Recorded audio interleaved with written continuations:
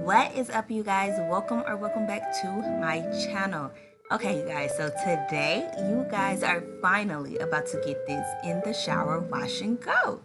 You guys, I've been wanting to do this for months, but you're gonna see why it took me so long to do it. And yeah, let's just hop right into it, okay?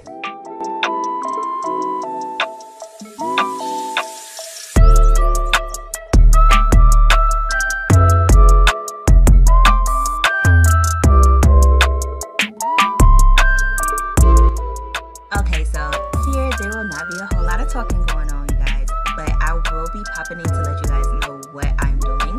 So right here, I'm just pretty much rinsing out my deep conditioner because I deep condition first. Of course, always deep condition on wash day and right before wash and go is very important.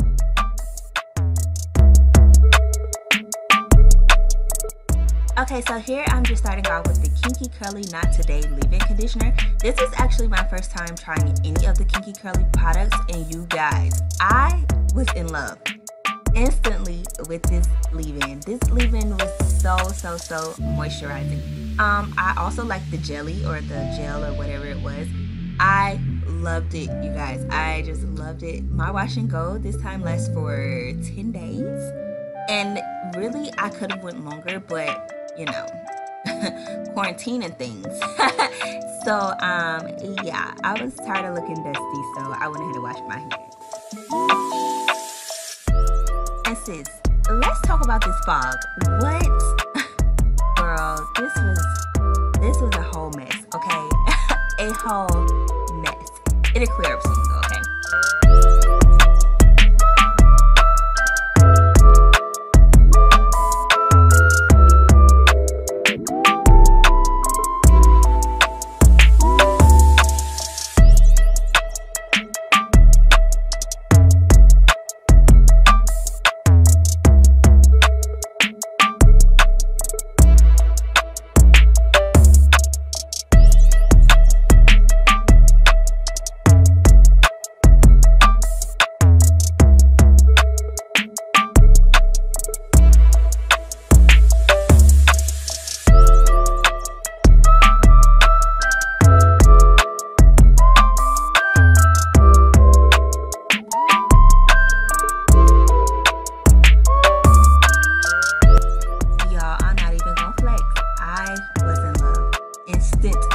Okay, look at those curls, honey. You cannot tell me anything. Not one thing, obviously.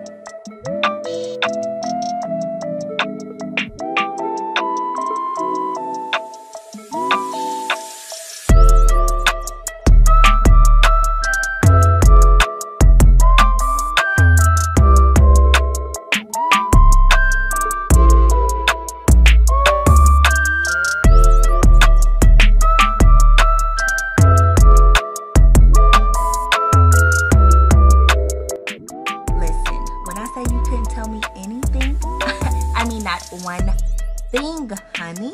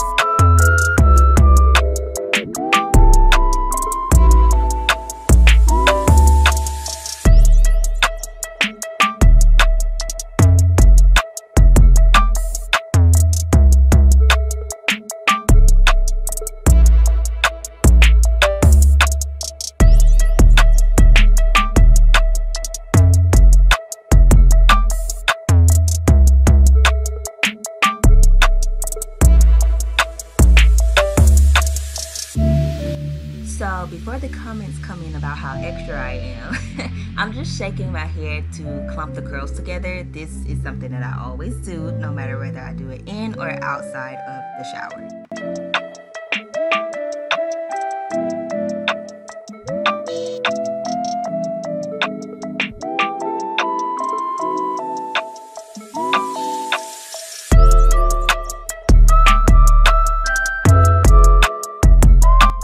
And here I'm just showing you how much of each product I use.